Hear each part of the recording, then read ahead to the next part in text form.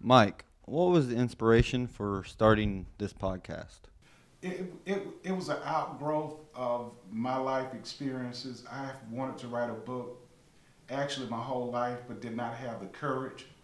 I had developed some blinders that we call scotomas, and because I had been in special ed, even though I have achieved academically post high school and flunking out of college the first time, I just didn't feel that I had anything important to write about.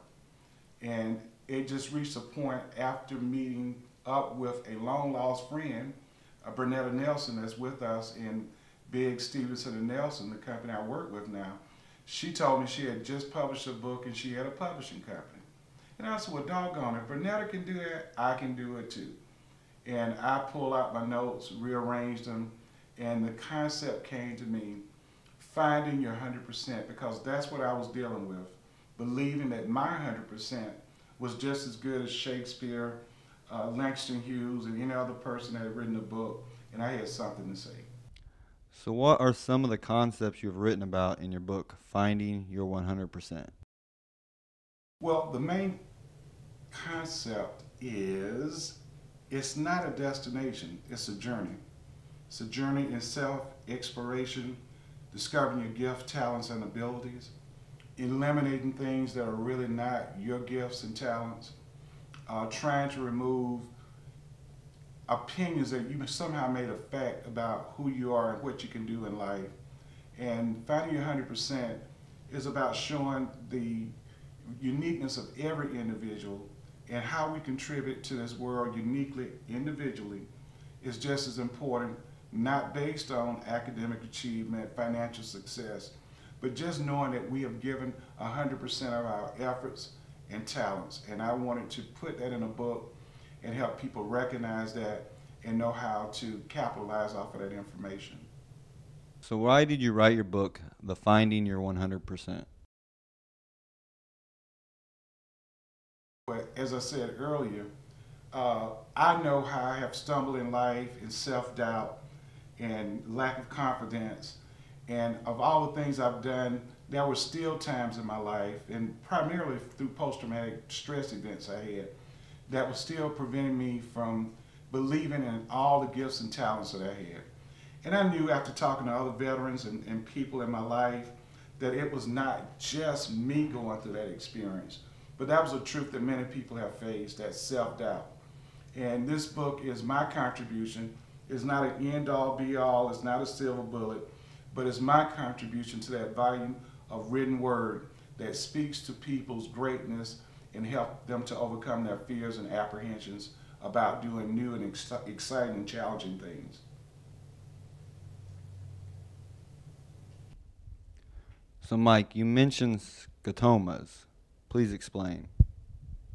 Well, in achieving a well-balanced being curriculum that was developed by the specific institute that we will be offering and training throughout our podcast for you to take, that is a very key concept.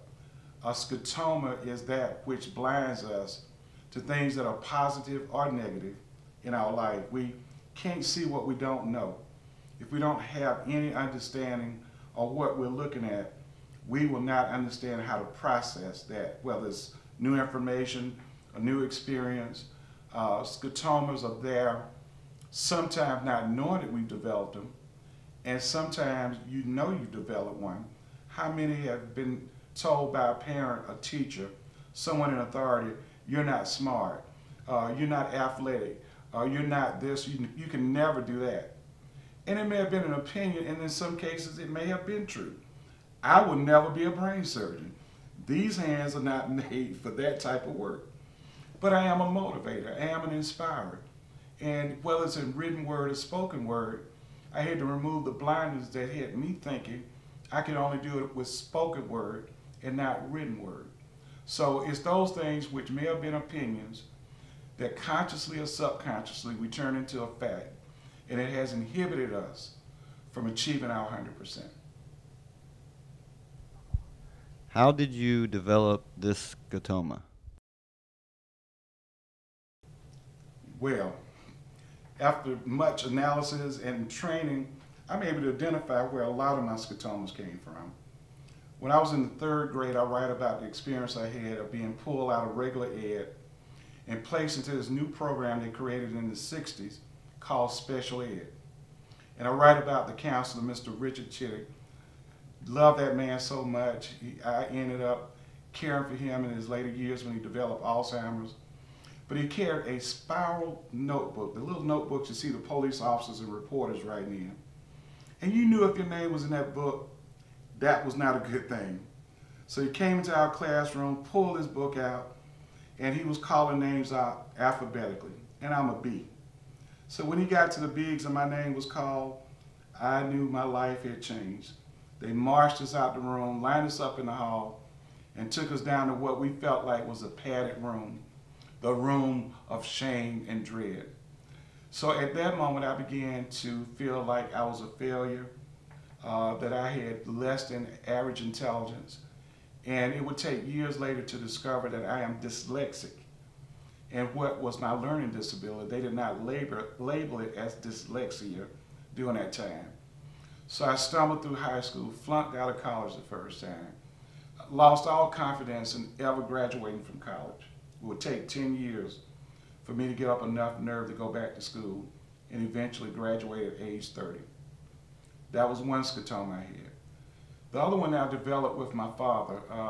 You hear like when you like your parent, that's when you have the most issues. I'm probably more like my father than any of my siblings. I love hard work.